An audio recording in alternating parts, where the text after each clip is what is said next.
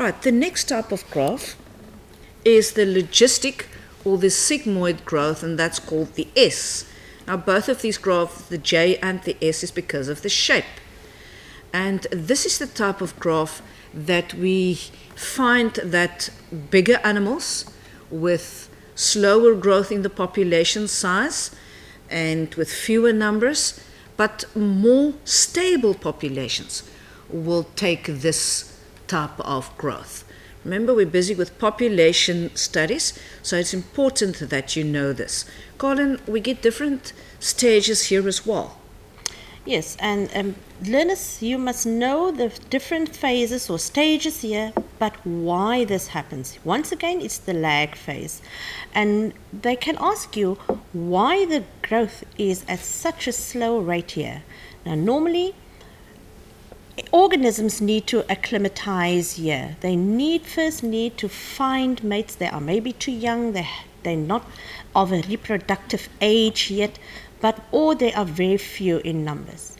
And then you can see as they settle in and they find their shelters, etc., then there's a positive acceleration phase, and all of a sudden there is a rapid increase, which is referred to as the exponential phase. And up to there it's very much like a J curve, but then see what happens then. Then you can see it goes off the number, the increase, it's decreasing all of a sudden. And the question is why, and you've heard the word environmental resistance. And when Lorraine said that environmental resistance is all of a sudden there are too many in this environment, the food becomes scarce, water becomes scarce, there are too many of them, and their excretion, it's toxins that's released.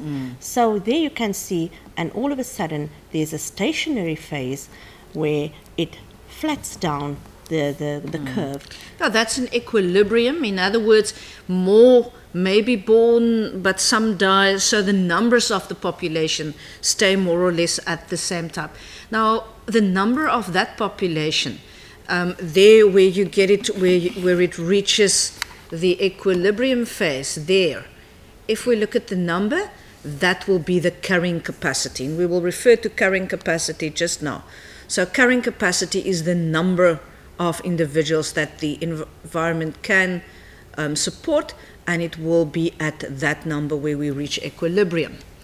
So there's the phases that Colin has discussed with you. Yeah, as we have spoken about this, so we're going to run through this quickly. There you can see the growth is slow because the population is small.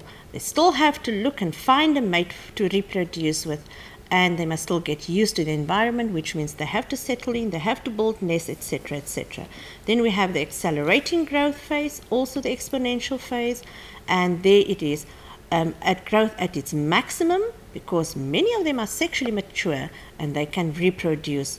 And then it will slow down. It's a decelerating phase where the growth rate decreases because of environmental resistance that sets in until the stable or equilibrium phase is reached. And this is where growth stops and the births are more equal to the death rate at that stage, and this is where the carrying capacity, and there you can see what is meant by carrying capacity. Know the definition of a carrying capacity is the maximum number of individuals of a species that an ecosystem can supply resources to.